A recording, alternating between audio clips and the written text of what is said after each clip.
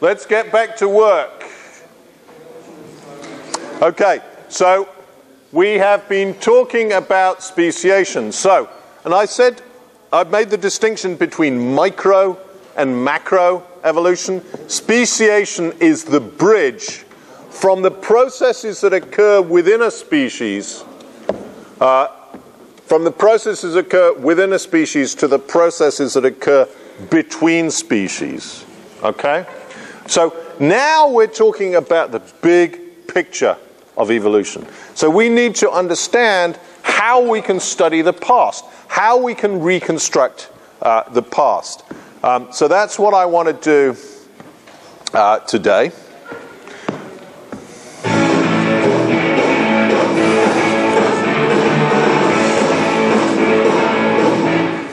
Thank you.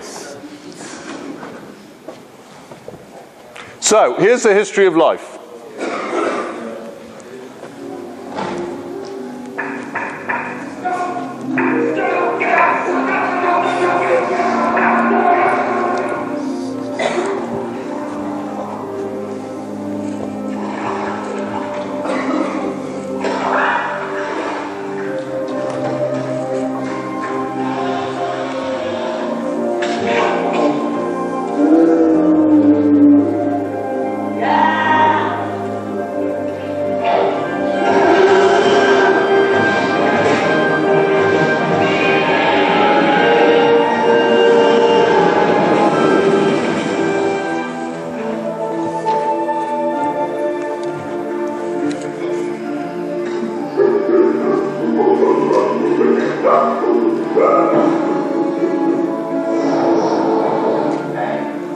Love it that Mo's going the other way.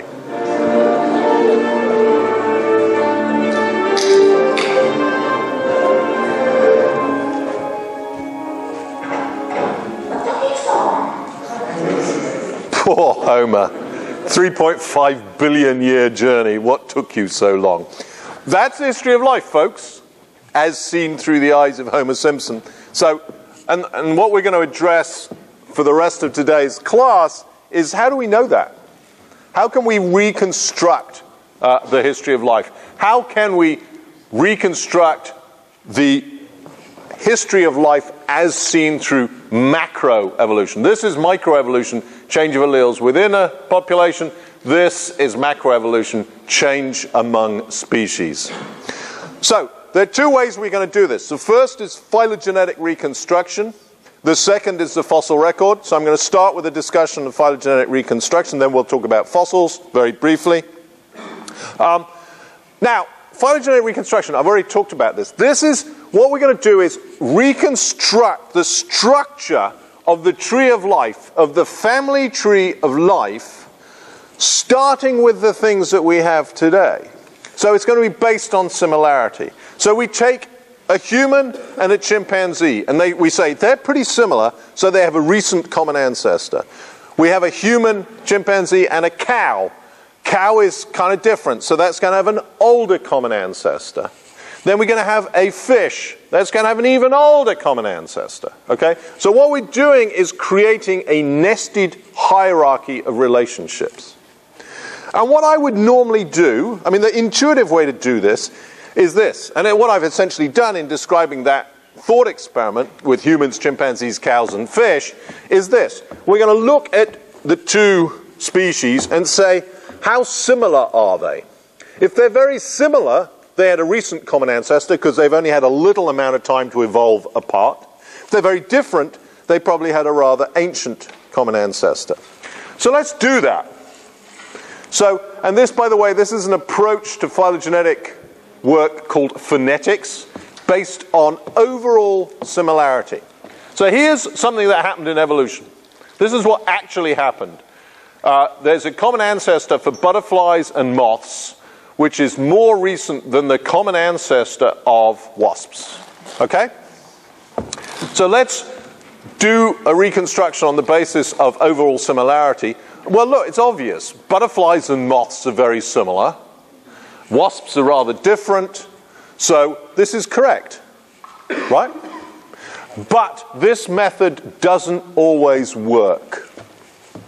Okay? Here's another set of organisms. This is what actually happened in evolution.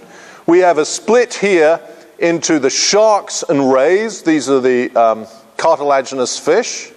And here's the bony fish. Okay? These are what most other fish are. Okay? So there's an early split, then a later split between these guys. But look at this.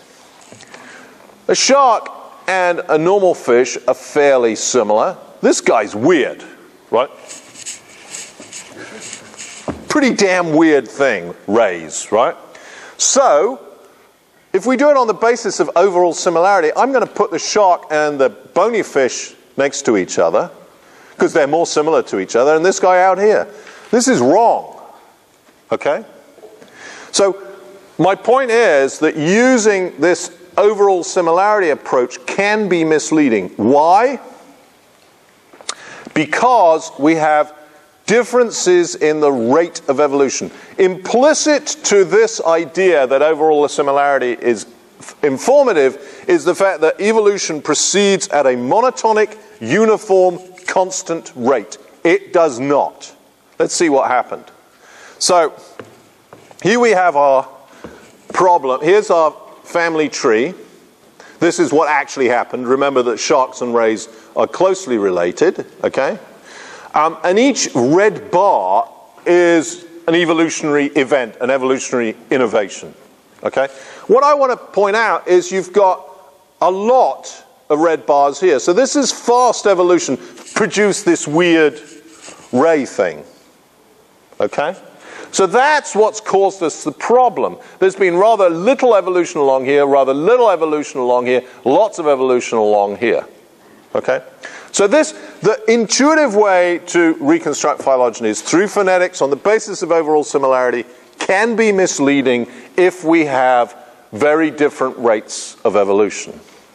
So let's take a different approach. This is called cladistics.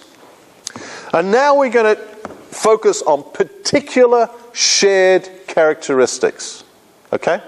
We're going to take this is again what actually happened in evolution. We're going to take 3 species, a horse, a human, and a lizard. Okay? And we're going to take, instead of just looking at overall similarity, we're going to look at particular characters. And I've just chosen at random 2 characters. One is the number of toes. Horses have 1 toe, humans have 5, lizards have 5.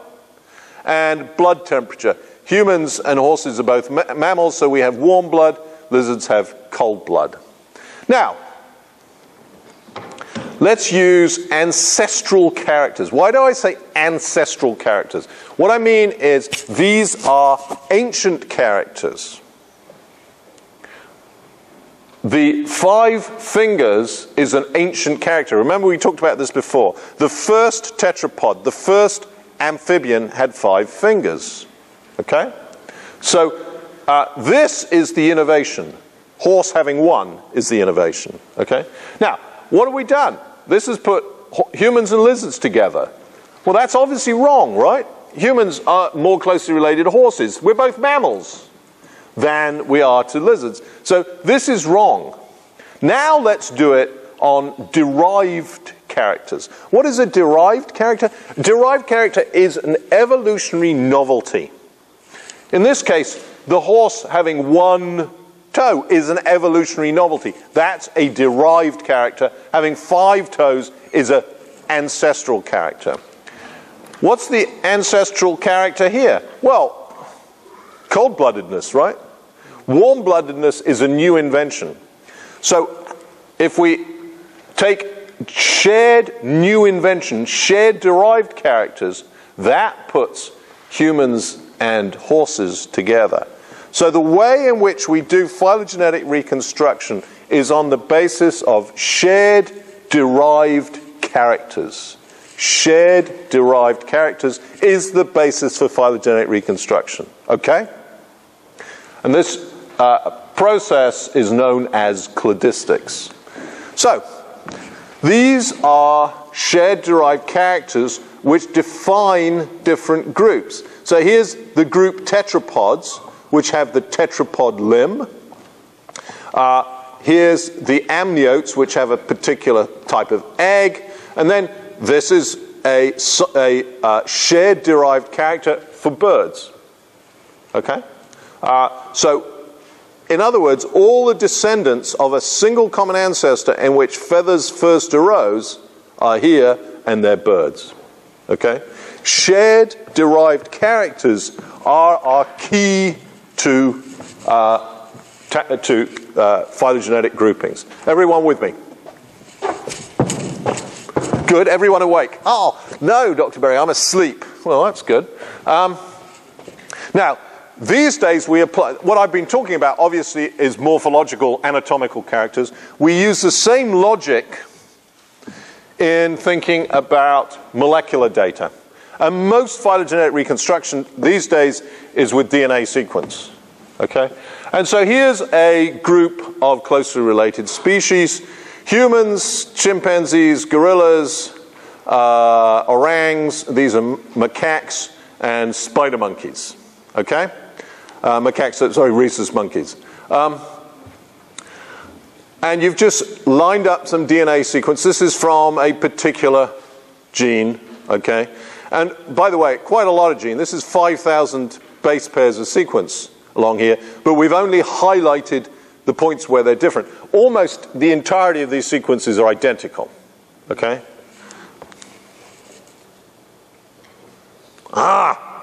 She was texting to her friend, "This is a really exciting lecture, you should be here." But and what we have here are shared derived characters. So this is a innovation, a derived state, a new character having an A at position 3,913. So that unites the great apes: orangs, gorillas, chimpanzees, and humans. So in other words, here's the phylogeny: humans, chimpanzees, gorillas, orangs. This A arose here in this common ancestor, okay? And therefore it's shared by all these descendant species. Sorry, it's a bit faint on this slide, but here's a derived character, G and G instead of T, at position 6,367, which is shared, derived and shared between humans and chimpanzees. In other words, that arose in the common ancestor of humans and chimpanzees. That arose here and is present, therefore, only in these two species. Okay? That's the logic of phylogenetic reconstruction. Is everyone comfortable with that? Good. And obviously the details are completely unimportant. Now, with enormous amounts of DNA sequence, we have incredible power to reconstruct the history of life. Okay? And this is from molecular data. In the past 20 years, we've completely reconfigured our understanding of life. So there are three major groups in life. This is us, animals. We're just one little tip. Okay? Most of the family tree belongs to the two other groups, bacteria and archaea. We barely knew about the archaea until about 20 years ago when we could start DNA sequencing. Now, this actually makes sense. Remember I told you that life originated 3.5 billion years ago? And as we'll discuss on Monday, animals really evolved. Animals that you're familiar with. Fish, jellyfish, mammals. Mammals were much later, but they only really came into being about 500 million years ago. So for the first 3 billion years of life was microbial. Okay? And that's what happened. Okay? You've got this enormous diversification of microbes into these two groups, the bacteria and the archaea. And then you've got these complex cells, the eukaryotes, which, as you know, probably are, if you like, collaborations between multiple microbes. So eukaryotic cell has a mitochondrion, which was once upon a time a microbe. These more complex cells are much more recent. Okay? So, that's one approach to understanding the history of life. We reconstruct the history of life from the tips, if you like, of the tree. The other way is the fossil record. The fossil record, and folks, this is fantastic. The fossil record is an amazing thing. There's no sort of rule in life that there has to be a relict of past animals and plants left in rocks. But there is. We have them. They're extraordinary things. I mean, that's amazing. This thing died 200 million years ago. And there it is, captured in its death. Extraordinary thing. And this is even older. This is a green sandfish. Here's a trilobite that lost its head. Very unfortunate. And some of these things, it depends what you consider a fossil, but I consider this a fossil. Everyone know what this is? This is an amber insect. What happened here is this insect was crawling up a tree trunk. Da-dee-da-dee-da-dee-da. Okay, a long time ago. And some sap came out, some resin came out of the tree. The insect was stuck in it. Da-da-da. And then more sap came out. And so it's absolutely entombed in the sap. And then the sap mineralizes to become amber. And you have trapped insect from ancient history. It's truly remarkable. The fossil record is a fantastic thing. And, you know, so you have Jurassic Park, of course. Now, where do fossils come from? Who's talking? I hate you. Good. Just check. You.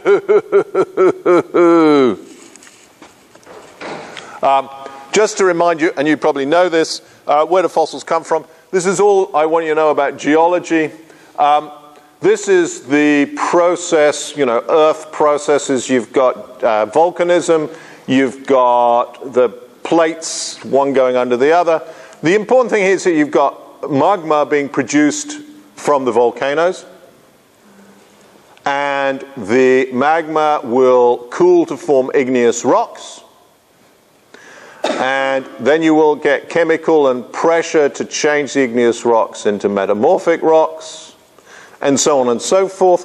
What's important from our point of view is that these rocks, everything erodes. So you're getting tiny particles of all these rocks being washed into rivers, washed into lakes, washed into the ocean, and you get layer upon layer upon layer upon layer of mud, which will eventually condense to form sedimentary rocks. And it is in sedimentary rocks that we find fossils. And I won't go into the actual process of fossilization, but it's really amazing. So here's your dead Archaeopteryx. It's fallen into a river. So it's now being stuck under layers of mud. Okay? And you will get, and they vary, there are various processes of fossilization, but you can have atom for atom replacement of the organic material of the animal or plant with mineral atoms. Really remarkable. And just to remind you, the findings are stunning. This is an elephant. Who stood beside an elephant? Elephants are massive. Look, that's me. That's a full-grown man. That's an elephant. I'm pretty puny. But look at these things. These are to scale. They're just stunning. It's extraordinary. There is no way, without the fossil record, we would ever guess that anything that big, that monstrous could have existed on the planet. It's really remarkable.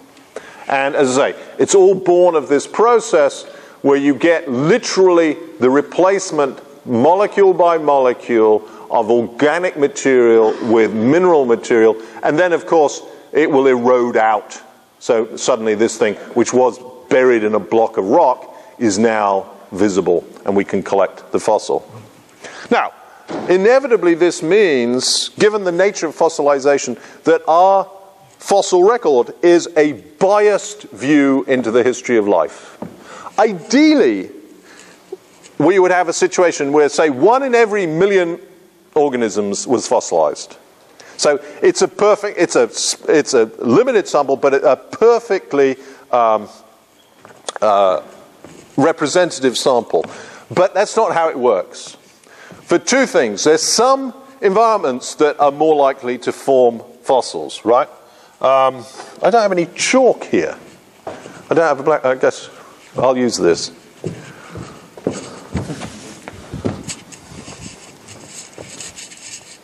Oh!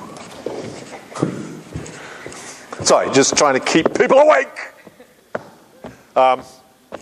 Normally I do it with chalk, and you can throw that pretty hard because it's not very heavy. But so the first bias in the fossil record is the fact you've got to have hard parts, okay? Because if you're just soft and squishy, you'll probably be eaten by bacteria before there's any opportunity to for fossilization.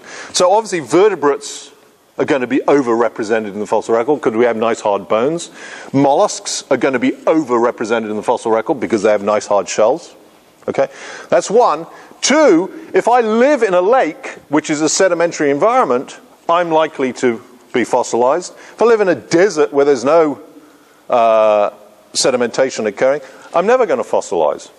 So it's important you understand that even though the fossil record is a wonderful resource, it's very biased and very incomplete.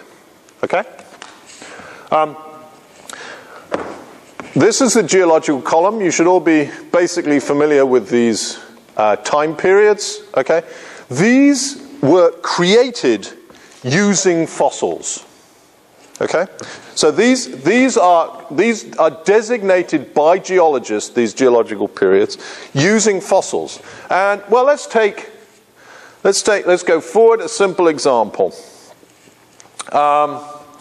Here is the Cretaceous Tertiary boundary. Famously, this is where about 66 million years ago dinosaurs went extinct. So the reason we have a boundary there is if I'm in Turkey and I'm looking at a bunch of fossils through time, I'm finding dinosaur, dinosaur, dinosaur, dinosaur, dinosaur, no dinosaur, no dinosaur, no dinosaur. Okay? The cool thing is I can now go to Australia and I'm looking at a similar set of rocks and dinosaur, dinosaur, dinosaur, dinosaur, no dinosaur, no dinosaur, no dinosaur. Okay? I know that that horizon there is the same time in Australia as it was in Turkey. Okay? So it's these transitions in fossil types which are key landmarks in creating the geological column. Now, I'm not going to dwell on this, and you certainly don't need to know this, but it's actually kind of cool when you think of the full history of life as revealed by the fossil record. So, it's 3.5 billion years ago we have the origin of life. Then, as we wait 3 billion years before our major group, the chordates, appears. Then we've got very simple fish. Then we've got fish with jaws. This is a biggie. I'm going to talk about this in a minute. The first amphibians, that's out of water. 365, maybe 375 million years ago. Then you've got reptiles coming from amphibians. Now you've got some mammal-like reptiles.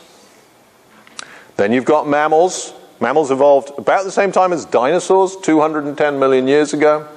Then they've become more sophisticated mammals. Loss of dinosaurs. And then you're getting apes. You've got the first hominids. And then this is our immediate ancestor 2 million years ago. And then finally, yes! We've got us, as revealed by the fossil record. Now, how can we interpret fossils? They're two dimensions, they tend to be crushed, they're incomplete, we've only got the bones. How can we make biological inferences about them? I want to just show you a quick movie clip of a kind of cool reconstruction about this fossil. This is a dinosaur bird fossil called Microraptor gui from China. And look at it, it's weird. So these are feathers, clearly flying feathers, But it's got flying feathers on its hind legs as well as on its forelegs. I mean, these are clearly wings of a sort. What was it doing with this? I just want to show you how these days you can actually create a pretty good reconstruction. Where Morel was curator of paleontology, a scientific sculptor starts work on bone-by-bone reconstruction of the entire skeleton. Jason Rome is an artist and a trained anatomist. We had more than 16 specimens to look at, so many of these bones I could see from not both sides, but from end on and from all different positions. But in the text, this where some specimens have already been analyzed in detail by other scientists. So I would just sit there with my chronometer and check and make sure that what I was sculpting not only looked like the picture, but that it met those measurements. Since the specimens are all slightly different sizes, each bone is scaled to match the dimensions of the original fossil, a process that takes months. It's hard work to sit down and look at every bone from every angle. It's grueling, in fact. My wife says I have a high tolerance for teething. I guess that must be true. One way to find out is to create a model that can be flown in a wind tunnel to see how it performs. And for that, they'll need more than a skeleton. Jason Rome builds up the body form one muscle at a time, guided by published science on dinosaur anatomy.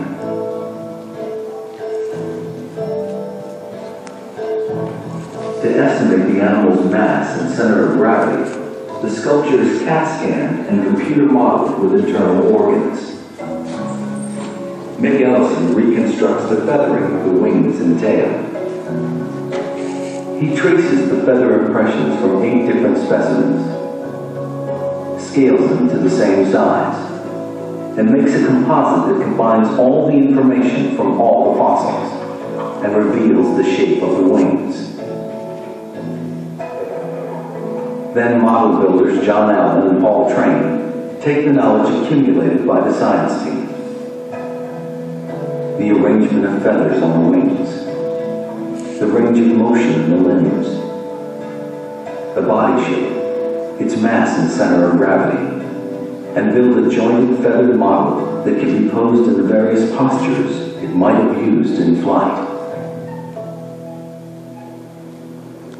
So then, and this is cool, they can test the model in a wind tunnel. But now he pitches an idea of his own. It's a bit unorthodox and takes a while to sink in. But eventually they come around. Why didn't you say this earlier? This is a very funny idea. See, this would be a little bit. Shu's idea is to extend the legs almost straight back, allowing the leg and foot feathers to form a canopy over the tail. That's your hypothesis. That's a possibility. It's possible, but that would not be a lifting symptom. Well, that's an interesting one.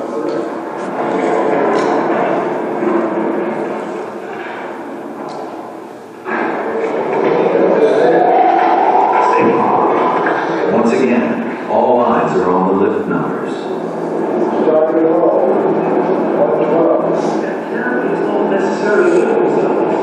You really have to judge how the airflow is lifting stuff. Get up. Lock the drag stack off. Yeah. If you keep out of a tree, that would be its initial posture, right? But it would push off with its hind feet. And then you behind, so it's sort of diving, that would be diving through. Now the lift starts to climb. Lift into the water.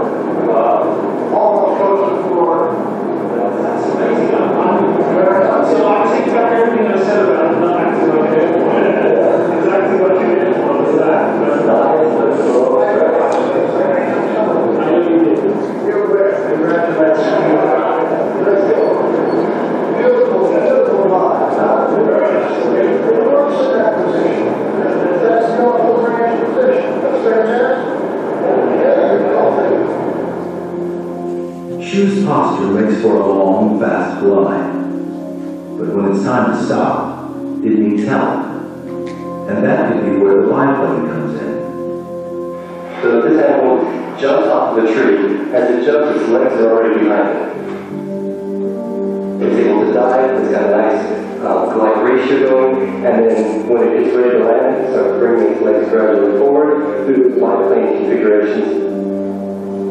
And then as it brings its legs all the way forward, it's able to pitch up and land on a tree.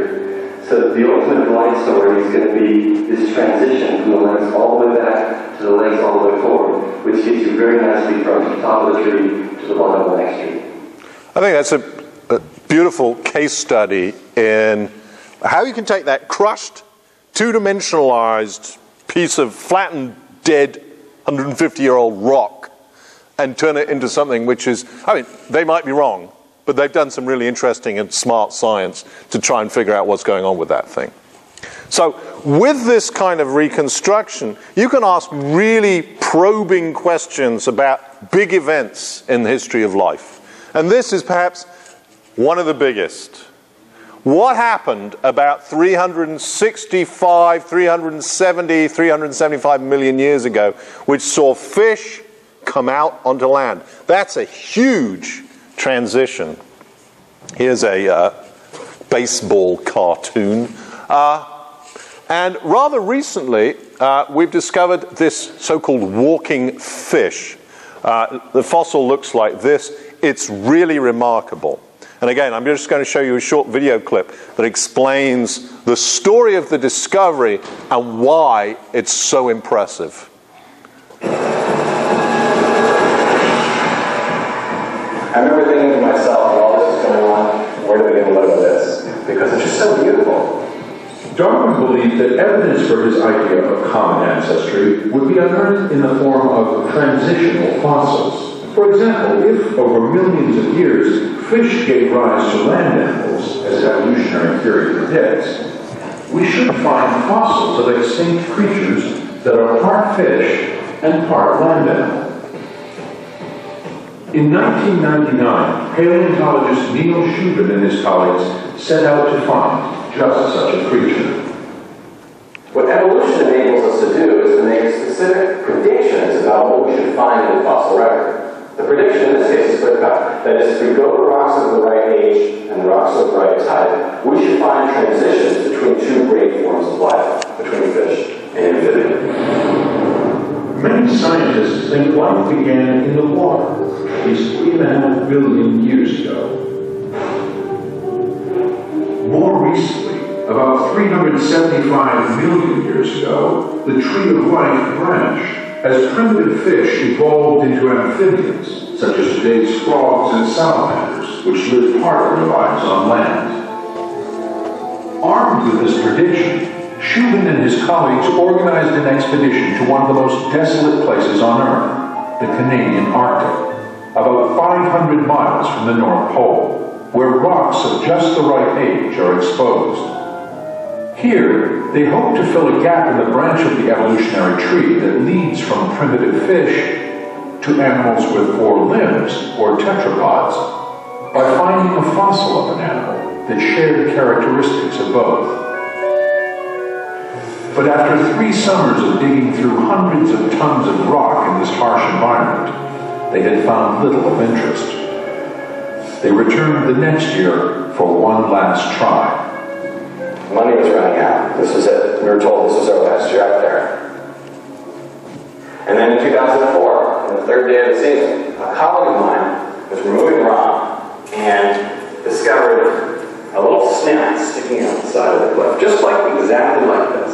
And he removed more rock, and more rock, and more rock, and it became clear this was a snout of a flat-headed animal. And that's when we knew, flat-headed animal, 375 million years old, this is going to be something interesting. They called it Tiktaalik, which means large freshwater fish in the language of the local Inuit people.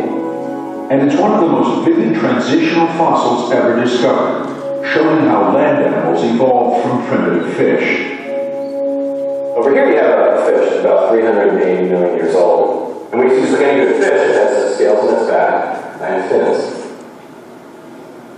You compare that to an amphibian, you find a creature that doesn't have scales, and it's modified the fins to become limbs, arms and legs, and the head really. It has a flat head with the eyes on top and a neck. What we see when we look at the fossil record, that rocks of just the right age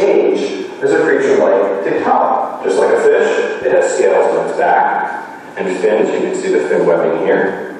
Yeah, when you look at the head, you see something very different. You see a very amphibian-like thing with a flat head with eyes on top. It gets even better when we take the fin apart. When we look inside the fin, as in this cast here, what you'll see is bones that compare to our shoulder, elbow, even parts of wrist, bone for bone.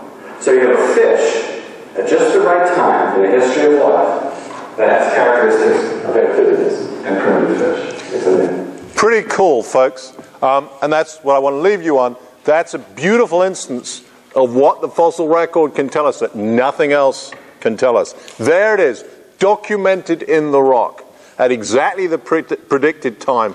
The transition, a major transition in the history of life, from life in water to life on land. Okay, guys, I will see you on Sunday as I'm coming to Gelibolu with you. So please see that as an opportunity to ask me questions. And after that, I will see you on Monday.